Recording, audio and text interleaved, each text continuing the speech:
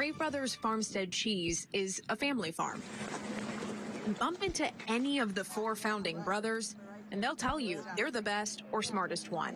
But no matter who takes the top spot, Charles, George, Thomas, and Mark Crave have collectively built a business the entire dairy industry wants to emulate.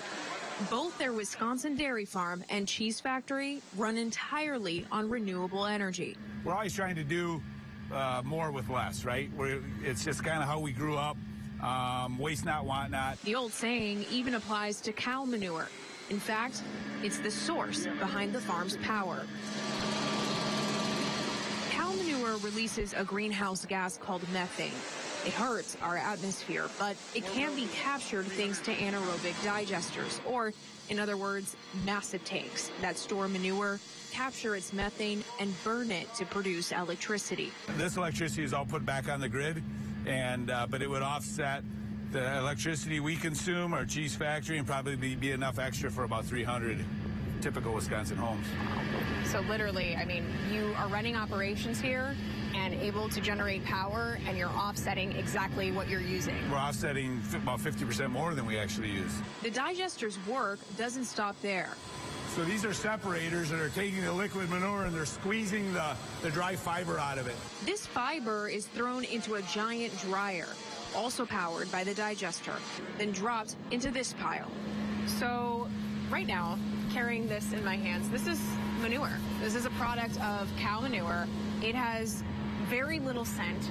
It's pretty dry, a little moisture, but it's been completely recycled, reused, so that this can go back to the cows as bedding. It's incredible to see the process of how this became to be, but never thought I'd say that I would have cow manure in my hands.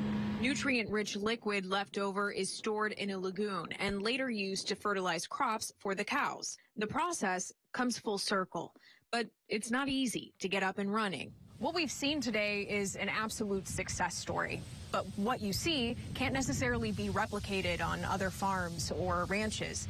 You need 2 main things: lots of money and plenty of manure. The Crave family says selling their electricity isn't lucrative. Instead, the return on investment comes in the form of just knowing they're doing the right thing.